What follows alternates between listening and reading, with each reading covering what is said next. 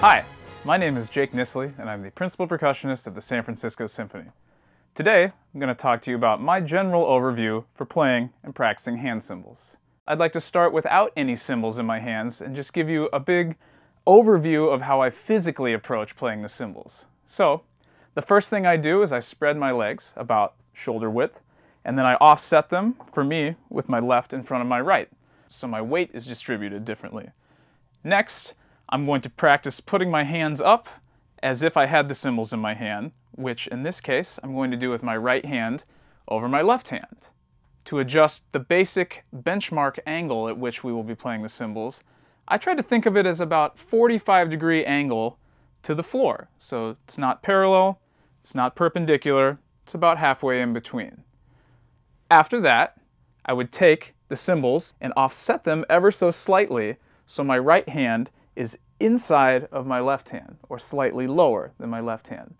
Finally, I want to focus the motion of my arms all in one plane, so I'm not moving laterally and I'm not moving in and out. I want it to be as much as possible straight up and down. Now, the ratio at which I move the two arms is not 50-50.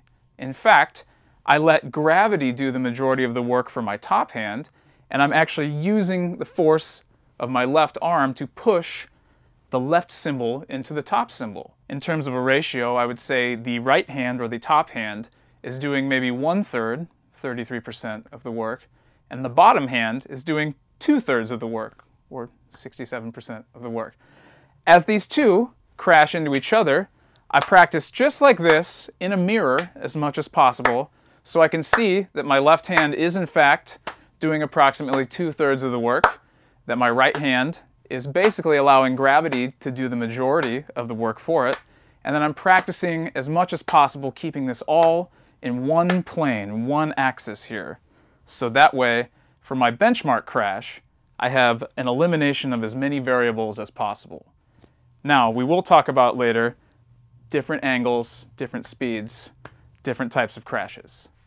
First, let me just pick up the cymbals and demonstrate everything that I just showed you. So for starters, I'm going to pick up the cymbals. I like to pick them up in between my index finger and my thumb, right here near the bell of the cymbal. Next, I'm going to put my feet, about shoulder width. I'm going to offset them with my right behind my left. I'm going to bring the cymbals up to about 45 degrees. I'm going to quietly, if I can, as quiet as possible, place the two cymbals together. This time, I want them as flush on with one another as they can possibly be. Before, I will offset them slightly, so now the right is a little bit lower than the left. The reasoning behind doing that with the cymbals is because I don't want them to be exactly on top of one another to eliminate what we call air pockets, or the trapping of air inside the cymbals when they come to meet one another, which would sound like that, which is a sound we're trying to avoid for the majority of the time.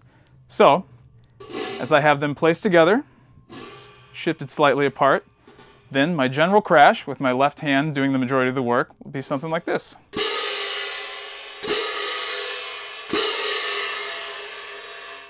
Now you can see I'm not trying to force the cymbals together to get the sound out, nor am I letting the cymbals sort of dangle on top of one another and create a fuzzier sound. I'm basically trying to let the cymbals do what they're going to do on their own and put as much energy into putting them together as I'm going to put into pulling them apart. So we have a basic, fundamental, as I like to call, benchmark crash to work with.